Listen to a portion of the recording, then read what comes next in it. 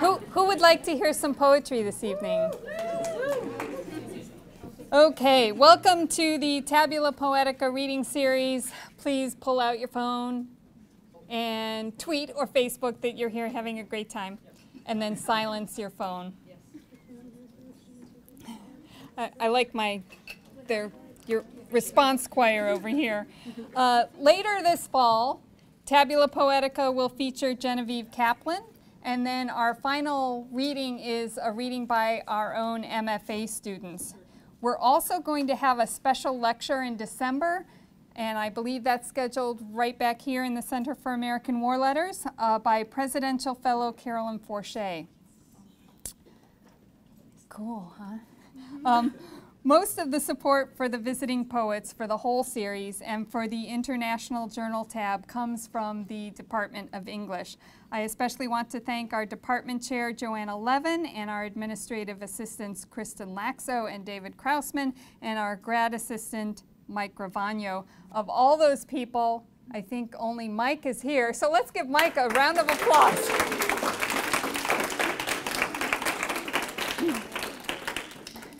Leatherby Libraries, where we all are right now, and the Dean of Leatherby Library, Charlene Baldwin, fantastic supporter of poetry. So Leatherby Libraries, Fish Interfaith Center, and Poets and Writers are all fantastic sponsors for what we do here at Tabula Poetica for the talks and the readings. Today's visiting poet has been sponsored by Richard Bausch's Special Program Building Fund, and we're incredibly grateful for his investment in the literary culture that we have here at Chapman and also in the community and globally. His reach is far, and he's the one who came back a year ago from a workshop and said, hey, you know this Ada Limón? We really need to get her to Chapman. Let's do this. And so he made this happen, and he is going to introduce the poet. Before he does that, I want to say that there is food in the back, so help yourselves. Definitely drink up the wine, thanks to Charlene Baldwin, our now favorite dean. And also, we have the bookstore here, so if you don't have a copy of Bright Dead Things, it's a beautiful book, and we have it for sale over here on the side. So I'm going to turn the podium over to the amazing Richard Bausch, and he's going to introduce the poet.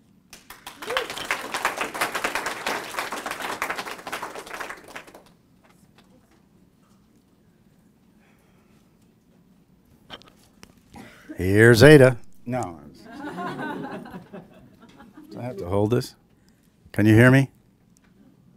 It's only for the video. Oh. Very loud in the video.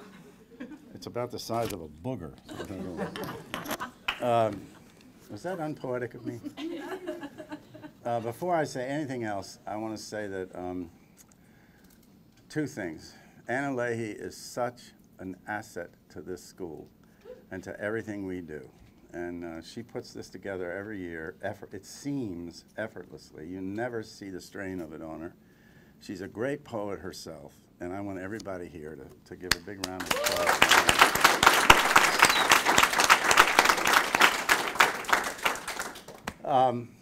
And the other is that I have to say, finally, is there is no greater heart at this university in the love of writers and writing and expression and all the rest of it than Charlene Baldwin, who allows us to use this room and who always provides us with all the best things. This is for Charlene, everybody.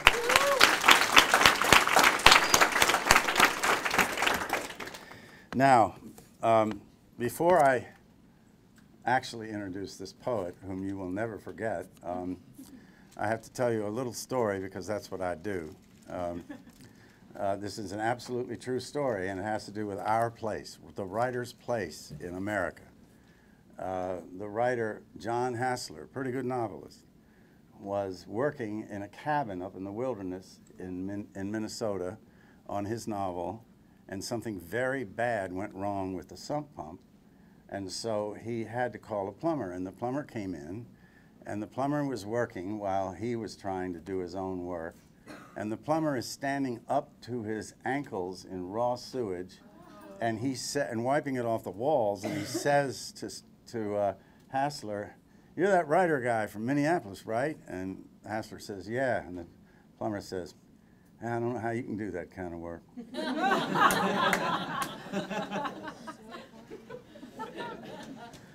So I was at the Tamales Bay Writers Conference, and I went to the reading, and Ada Limón was reading. She read her first poem, and I was tired and faintly not in the mood to go to a poetry reading. And the poem washed over me, and I thought, whoa. And so I sat up, and instead of politely sitting there, all of a sudden I was avidly sitting there, and every poem she read did that or more to me. And I thought, my God, this woman is a great poet. And I went immediately to the phone and called Anna and said, I have just heard a poet read. We have to bring her to Chapman.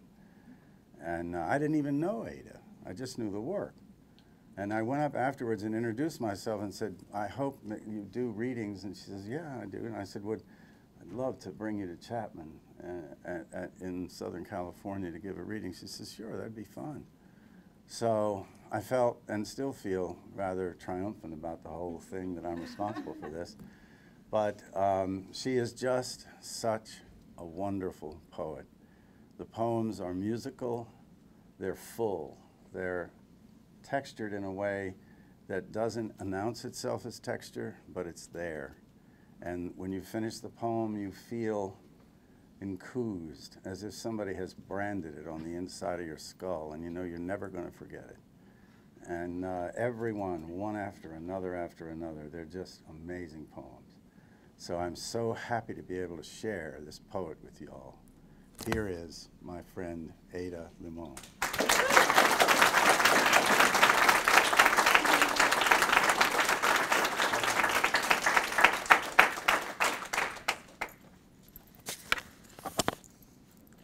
Hey. How's everyone doing? You holding in? You hanging in okay? Yeah. It's been a day, huh? Yeah. It's so nice to be here. Thank you for that beautiful introduction, and thank you, Anna, for everything that you do to put this together. I'm going to read, I think, 12 poems. I say that so that you have some semblance of control over your life right now. So that if you like what you hear, you can say, okay, great, there's 4 more. And if you hate what you can hear, you can just start counting down. I'm going to read, it's going to be a little different in the sense that I'm going to read only 6 from Bright Dead Things, and then I'm going to read 6 new ones. And the 6 new ones are from a new book that I just sold and will be out September 2018. And so I'm kind of enthralled by it because it just came together. So I thought, you know, we've got to share it. But I'm going to start with this poem that those of you who've heard me read before will know it, but I feel like I needed something a little bit courageous to bring me into the room tonight. This is about the day the Phillies race, which is the Oaks Day, which is the day before the Derby. And it's when all the female horses race. How to triumph like a girl. I like the lady horses best. How they make it all look easy. Like running 40 miles per hour is as fun as taking a nap or grass. I like their lady horse swagger after winning. Ears up, girls, ears up. But mainly, let's be honest, I like that they're ladies. As if this big, dangerous animal is also a part of me. That somewhere inside the delicate skin of my body, there pumps an 8-pound female horse heart. Giant with power, heavy with blood. Don't you want to believe it? Don't you want to lift my shirt and see the huge, beating genius machine that thinks, no, it knows it's going to come in first? It's a poem for the ladies.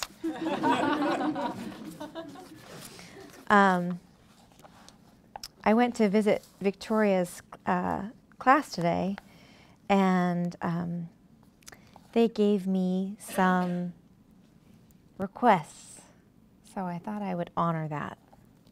This poem was requested, and I think it is a good poem for today,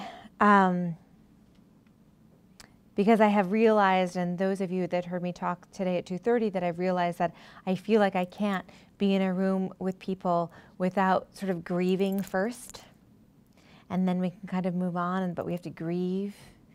And so this poem is about grieving. Downhearted. 6 horses died in a tractor-trailer fire. There. That's the hard part. I wanted to tell you straight away so we could grieve together.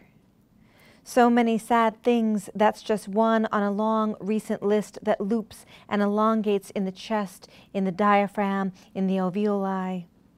What is it they say? Heartsick or downhearted?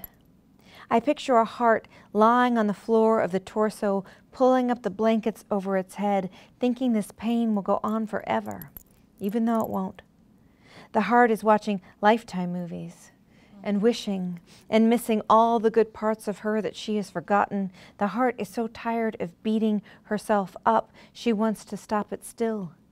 But also she wants the blood to return, wants to bring in the thrill and wind of the ride, the fast pull of life driving underneath her.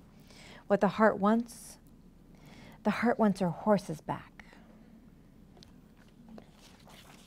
Thank you.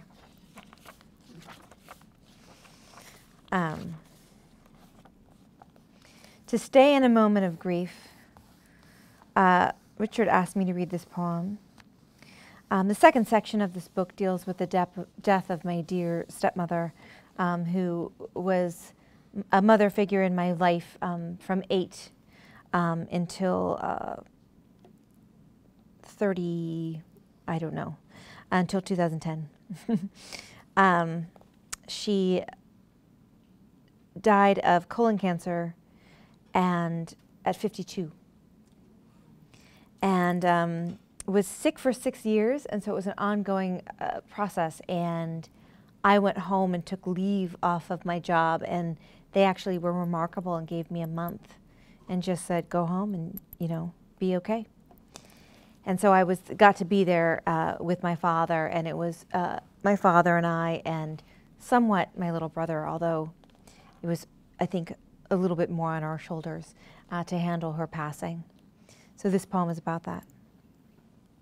I will say also that it begins with a conversation with my mother, my actual mother, and then switches back. And when I say C died, I'm talking about my stepmother, just so that you know there's two women. Relentless. Sun in the cool expressway underpass air, and Ma calls to say it's nice out today during her long walk through the vineyard where springs pushed out every tizzy-tongued flower known to the valley's bosom of light. I say, look, we're talking about the weather. And she says, you know, it does help you to see the person you're talking to. The difference in a wind-blown winter's walk in January cold and the loose steps of sun on far-off shoulders. Then I say, now we're talking about the weather. It's very meta of us. Yes, she says, we could go on like this forever. And it's been exactly 2 months since C died, my hands holding her head, odd, extraordinary February sun gone down on the smooth slope of green grass, and all my father and I had done all day was talk about 2 things: the weather and her breathing. The machine body gone harsh in its prolonging, and the loud gasping sigh of dying, thick as a hawk's cry, breaking out in the cloudless atmosphere. Some impossibly still moment we stood looking at the long fields pull, and we wanted her to die, for her sake. Wanted the motor of the body to give up and go. How strange this silent longing for death, as if you could make the sun not come up. The world's wheeling and wheeling its seasons like a cruel continuation of stubborn force. But that's not how it happens. Instead, light escapes from the heart's room, and for a moment you believe the clock will stop itself. Absence.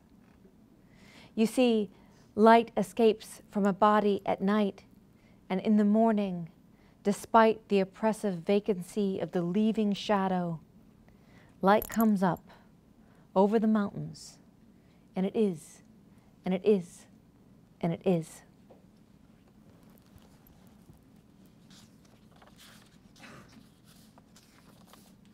Just doing a little grieving together.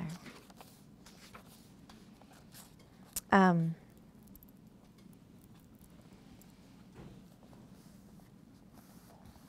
going to read this poem that was also requested in the MFA class I visited, which was, there were so many poems at the time that were about people's marriages and love. And I had been in love, but I wanted to celebrate the different ways that love can be. And also to celebrate even loves that had lost. Because I thought, that's important too, and that has value, right? So this poem sort of became a poem that was for those of us that may not have that one singular thing to celebrate, but maybe we have lots of failed and triumphant failures in there.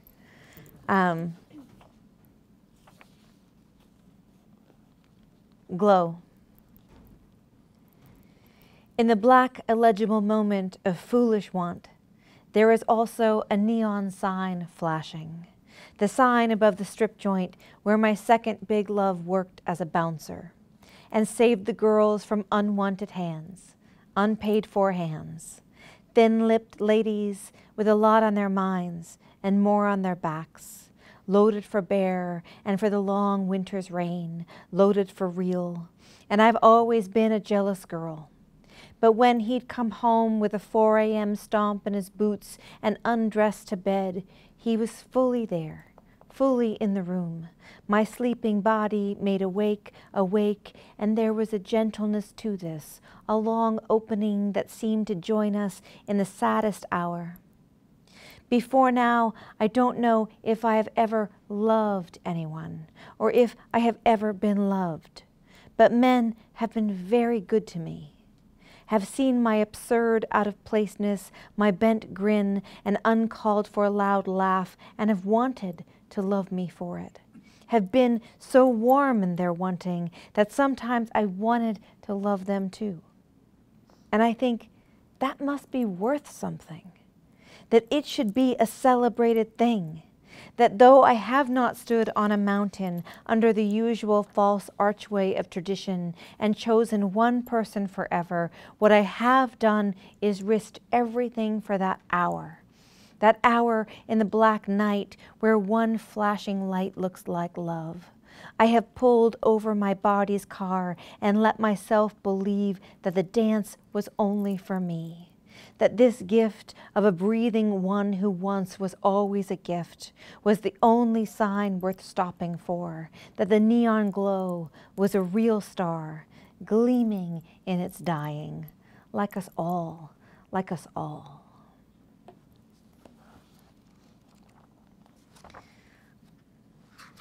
I will tell you, I don't often name drop, but do you know the poet Terence Hayes? Yeah. That's Terence Hayes' favorite poem of mine. I'm going to write that in the 5th edition. I'm going to be like, Terence Hayes approves of this poem.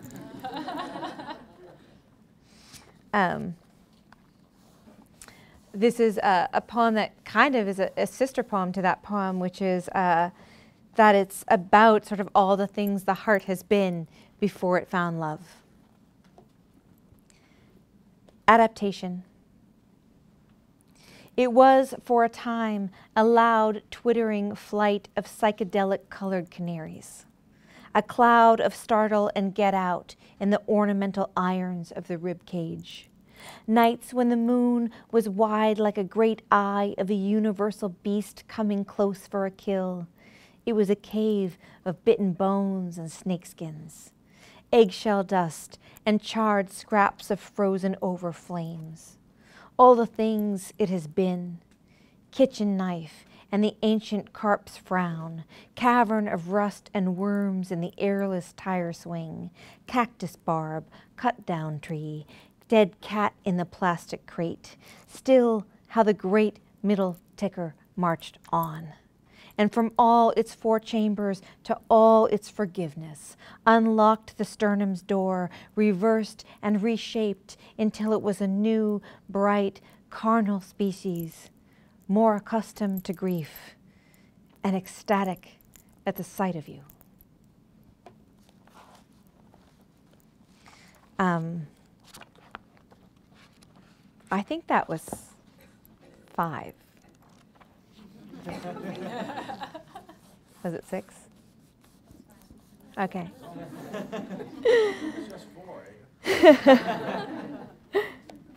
I'm going to read the last poem of Bright Dead Things, which is a poem I wrote when, you know how everybody always says, you know, things are going to get better. And then you just sort of have a moment where you're like, what if they don't? And this is my response to that. The conditional. Say tomorrow doesn't come. Say the moon becomes an icy pit.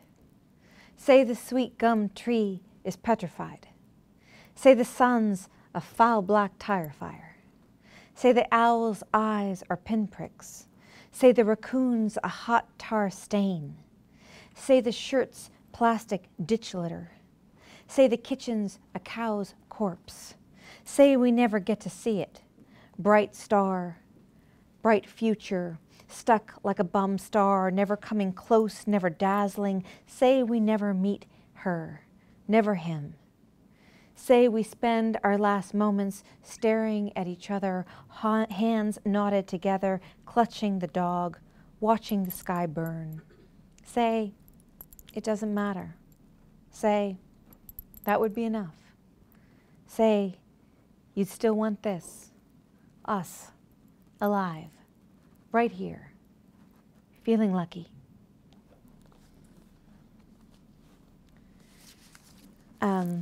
And then I'm going to move to 6 poems from the new book. I get to say book now instead of word processing document. And 5 books seems crazy to me, but I can't stop writing. It just happens.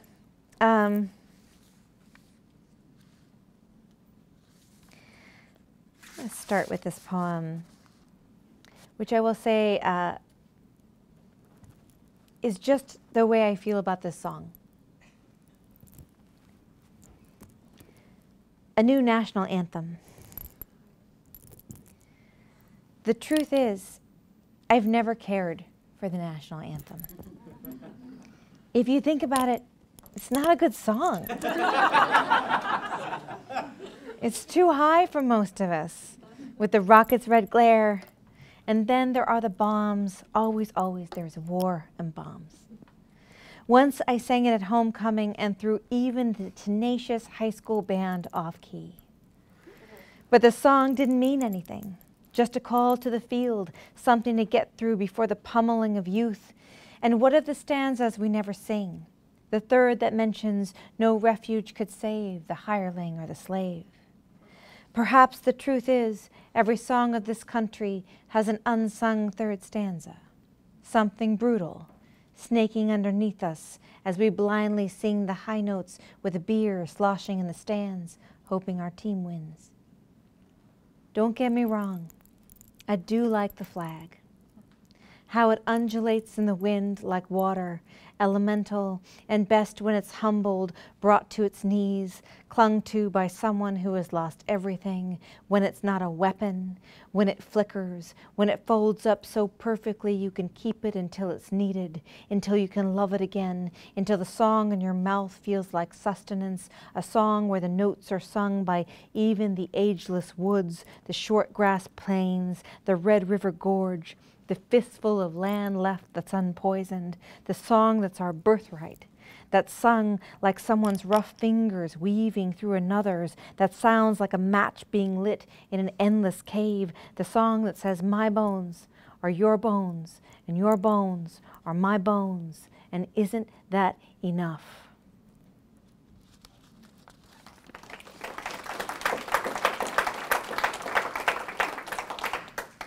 Thank you.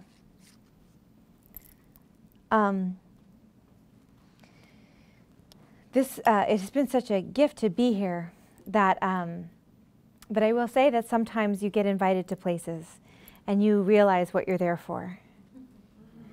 And some of you may know what I'm talking about. And this poem is about that. The contract says we'd like the conversation to be bilingual.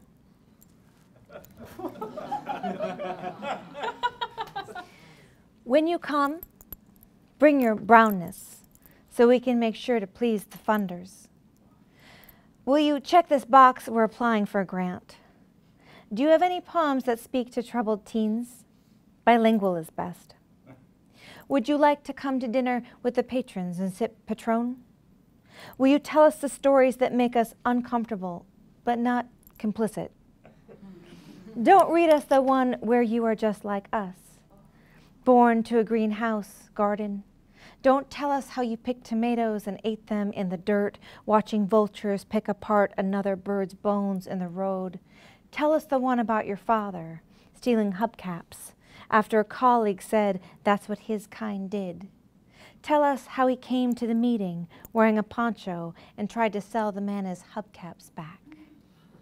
Don't mention your father was a teacher, spoke English, loved making beer, loved baseball. Tell us again about the poncho, the hubcaps, how he stole them, how he did the thing he was trying to prove he didn't do.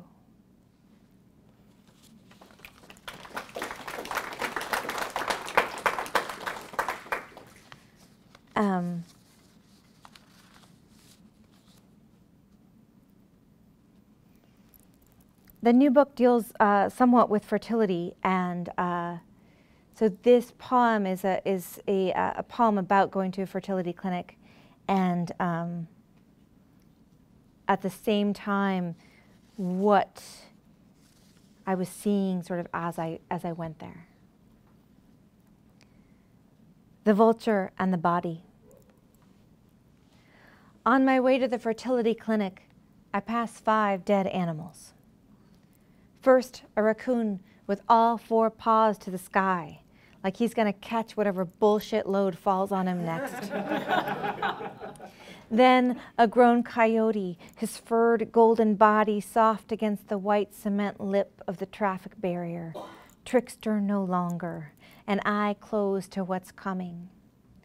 Close to the sign that says, Florence, y'all, and means I'm near Cincinnati, but still in the bluegrass state, and close to my exit, I see 3 dead deer, all staggered but together. And I realize as I speed past in my death machine that they're a family. I say something to myself that's in between a prayer and a curse. How dare we live on this earth? I want to tell my doctor about how we all hold a duality in our minds, futures entirely different, footloose or forged. I want to tell him how lately it's enough to be reminded that my body is not just my body, but that I'm made of old stars, and so's he. And that last Tuesday I sat alone in a car by the post office and just was for a whole hour, no one knowing how to find me, until I got out, the sound of the car door shutting like a gun, and mailed letters, all of them saying, thank you. But in the clinic, the sonogram wand showing my follicles. He asks if I have any questions and says, things are getting exciting. I want to say, but what about all the dead animals? The earth? Our trapped bodies? But he goes Quicksilver, and I'm left to pull my panties up like a big girl. Some days there's a violent sister inside of me and a red ladder that wants to go elsewhere. I drive home on the other side of the road, going south now. The white coat has said I'm ready, and I watch as a vulture crosses over me, heading toward the carcasses I haven't properly mourned or even forgiven. What if, instead of carrying a child, I am supposed to carry grief? The great black scavenger flies parallel now, each of us speeding intently and driven toward what we've been taught to do with death.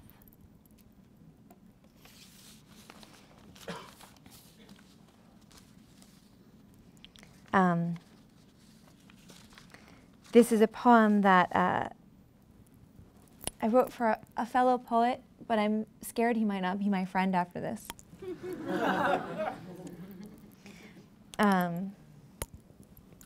But I also feel like he needs to know.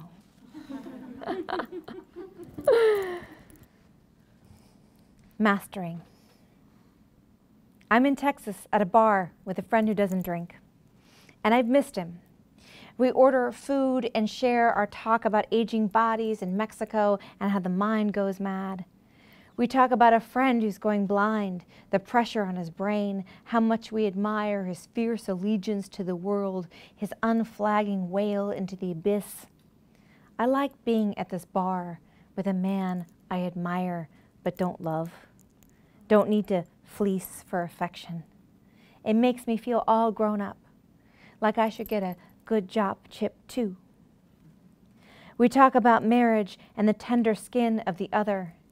I lay out the plans for my upcoming wedding. A mountain named after the moon blooms in my hair, my beloved. We've known each other almost 15 years, my friend, with eyes the color of a cenote. I trust him. He leans in, tells me the real miracle, more than marriage, the thing that makes you believe there might be a God after all, is the making of a child. He stares at me, but I'm not there anymore. I don't say, we've tried a long time, been sad, been happy, that perhaps the only thing I can make is love and art. I want to tell him that's enough, isn't it? Isn't love that doesn't result in a seed, a needy body, another suckling animal, still love? Isn't that supernatural? Screw your God. He's showing me a photo of his child, and I'm unfolding and folding the napkin. He's pointing out how amazing his child is. I order a drink. Because I can. And maybe because he can't. He retreats in his seat. I take a long sip and really look into his eyes. I want him to notice what he said, how a woman might feel agony, emptiness, how he's lucky it's me he said it to because I won't vaporize him. I sip again. I want him to see how much pleasure I can handle. My tongue a tuning fork, how mute and mirror I can be, even with these ordinary wonders he can't see, swirling all around us.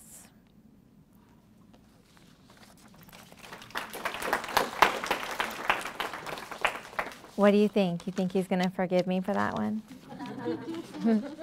I don't hear a yes, actually. All right, so I'm going to read 2 more poems. What will they be?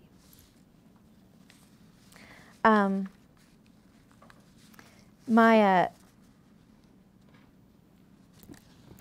father-in-law has Alzheimer's, and those of you who've dealt with that in the past know it's pretty intense.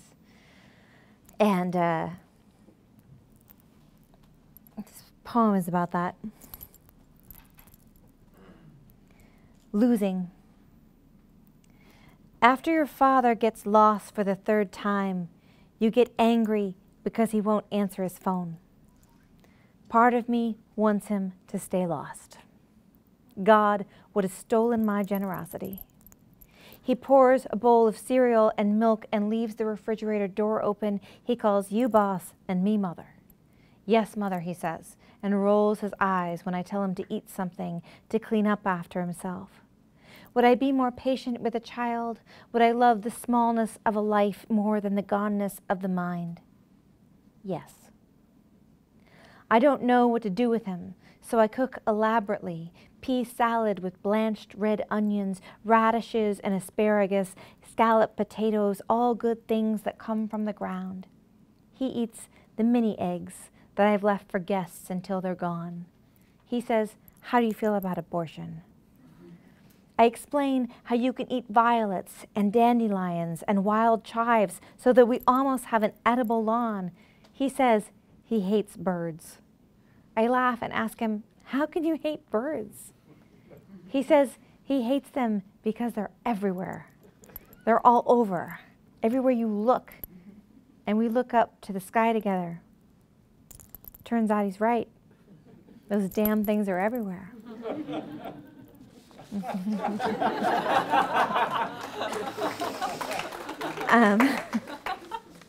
So I know I said one more, but I think I'm going to do two more so I can end on a love poem, okay?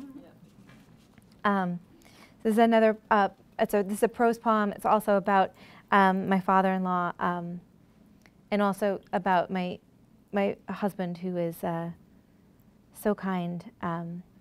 His girlfriend passed away and he went to go get her cats because no one would take them. This is sort of a poem about that. The Last Drop. You've just left your dad in Virginia with your brother after taking him to the neurologist to confirm that it is, in fact, Alzheimer's. Now you're driving to New York to get your dead ex-girlfriend's cats who need a home, and even though we weren't planning on cats, they're 15, and who's going to take them, and you know them already, and why not give some animals a home, even if it's another 20 hours of driving there and back? I tell Manuel about your travels, and he says, it's a good premise for a horrible road trip dark comedy movie. And there is something funny about it all. Your father hates cats, but they love him. And I spent a long time envious of your ex-girlfriend's beauty, and now I only miss her and want to love her cats for her. My memoir could be titled, Everything Was Fine Until It Wasn't. My memoir could be called, I thought I wanted a baby, but all I got was your dead ex-girlfriend's 2 old cats. My memoir could be called, Before the Wedding, You Must Suffer a Little. My mother's motto is, nothing is easy, and I tease her for it, but it's true. Before he left, your dad said, he didn't understand the saying, good to the last drop. Does that mean the last drop is bad? He asked. No, I reassured. It means all of it is good. Every single drop of it is good. I'm going to end with a love poem.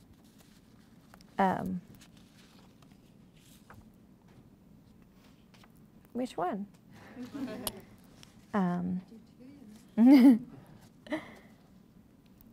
I laugh that, so I'm on the road a lot and I do a lot of readings, and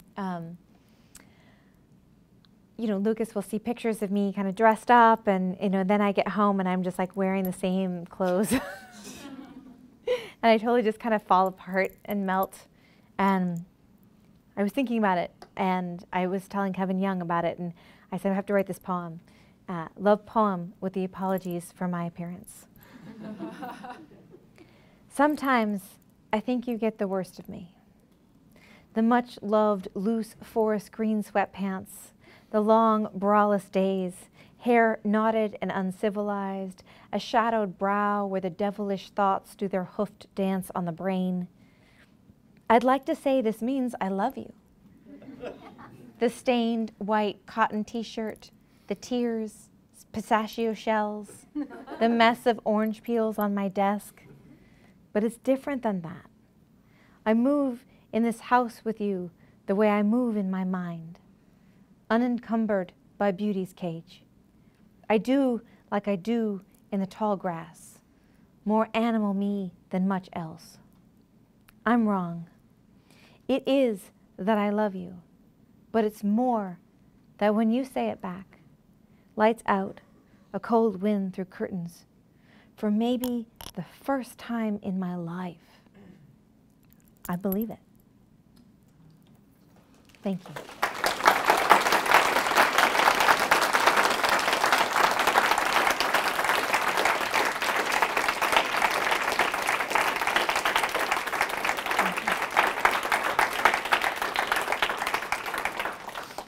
I would be happy to answer any questions anyone has.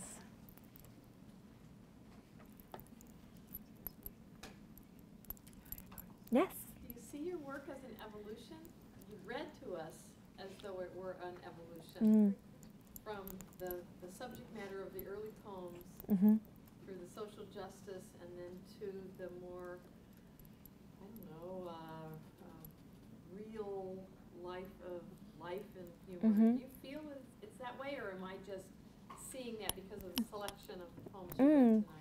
No, I think, I mean, I write autobiographical poems, and I think it would be impossible for it not to be an evolution unless I remained the same person. But I don't think I'll be the same person tomorrow. So yeah, I think it is. I think it is. Sometimes the shift is larger, and sometimes the shift is smaller. But I think it is a narrative that sort of goes with the growing daily life of the author, the speaker. Yeah, thank you. Yeah. So did you just like staple a copy of that poem to your friend's doorstep? Oh, you know, I don't think he's read it yet. Just take it to his doorstep and like leave it there. It's coming out in the Virginia Quarterly Review. He will probably read it then. I don't know. I don't know. I think that it's something he needs to hear. He's a poet, so I feel like there's a level where he's going to get it. You know? I hope so. What? Are you ready to deal with consequences? I think you have to be.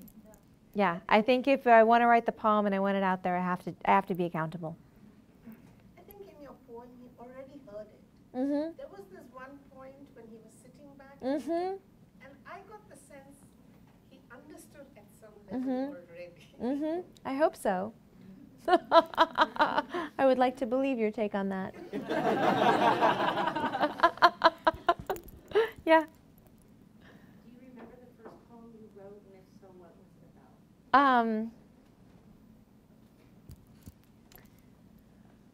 I remember one of the first poems I wrote, and it was about bruising my chin trying to follow my father.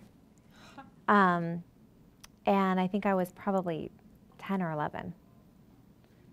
And there was very short lines, and actually, you know, it's not bad. I mean, it's, you know, but like first, like for a small child, it's like, yeah, this is like, there's some stuff there. There's also poems that that are like holiday poems that like, printed on a plate, when they used to do those like drawing on the white plate. Yeah, those are pretty terrible. It's like love is a dove above, it's like all that. What else? Can you talk a little bit about your writing process? So we have a whole bunch of students here, Mm-hmm. and thinking back to when you started writing, Mm-hmm. and how your process has evolved, or what kinds of things you do now in terms of moving from the blank page to an actual poem. Right. I think for me, my process is, I write something every day. I take notes all throughout the day, things that are interesting, things that, because I used to trust that I would remember those things. Like, of course I'm going to remember that cool statement, or of course I'm going to remember that sign, and then I realized like that just doesn't happen. And And so now I make sure that I remember all of that and I take notes. And I used to also just think, oh, this one line will remind me of the whole poem I had in my head. Now I realize that's not true. So now it's like the notes become a little more complex because I want to make sure I remember the situation and how they're equating to one another. So I take a lot of notes, and then when I do have time and I have moments to myself and I actually feel the urge, I sit down and try to get a full thing out, usually within an hour or two. And then often, if it doesn't come out complete, and I also compose out loud, which is a different way of writing in the sense that I read almost every single line out loud. And over and over and over and over and over again. So people sometimes will say, the new poems sound like you've read them 20 times. And even like some of these I've only read to an audience like once before, if not at all. And the reason they sound like I've read them a lot is because I have read them a lot, but just that's how I compose, that's how I write. So they sound like they're polished in the sense of the oral tradition just because that's how I compose. So, and then oftentimes I don't revise right away. I usually put it in away for about a week or even a month. And that's when I go back and I'll do the tinkering that makes it finished. Because if I try to revise when I'm still in composer brain, I ruin it. I always do. I suddenly just like trash it. So that's part of my process. I think the other thing is that I give myself time. It's hard if you're in school and you're actually reaching deadlines, but I give myself time if I don't feel like producing. I just think that we live in a society where everything is about producing. The nice thing about being a poet is that no one's really waiting for your next poem. So you have plenty of time. And that sort of, there's no pressure to really, to create something. So that when you do create something, it's something that you value and something that's important and that matters. And to me, I want my poems to matter, even if there's some funniness, even if there's something, I want them to be about the big ticket stuff. It makes a difference to me to have them feel like they are compelled to be in the world, not just that I'm putting them there for art's sake. So sometimes that means I need to take time. Yeah. Were you always writing poetry, or did you ever try to write anything else too? I have written one novel, and it's pretty terrible. And then I wrote a YA book that I finished, I think, last year, and it's also pretty terrible. So those are just in a box in my basement. But I really like the exercise of doing it. I feel like it's, I love storytelling. So for me, I think it's really fun. I don't think I'm super gifted at that.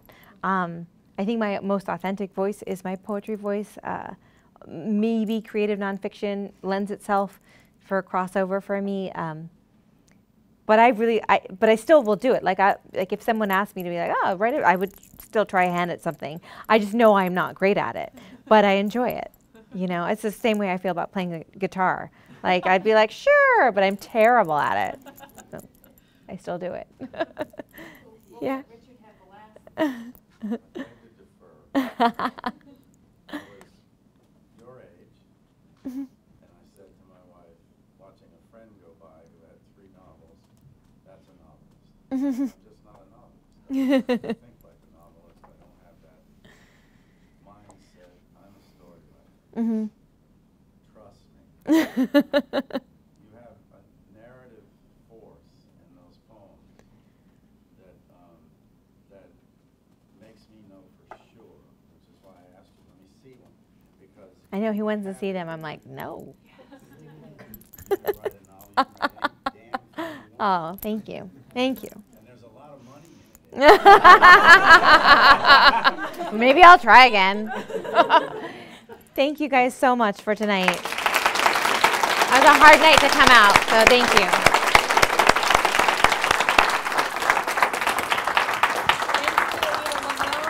Thanks to everyone at the library who made this happen. Is Esther still here? Is Esther still? Well, thanks to Esther who ran the logistics behind the scenes in terms terms of the space and the food. So hang out for a bit. There's food in the back, there's wine to the side, and there's books for sale on this side, and we can place the poet over here if you want to get a book signed. Sounds good.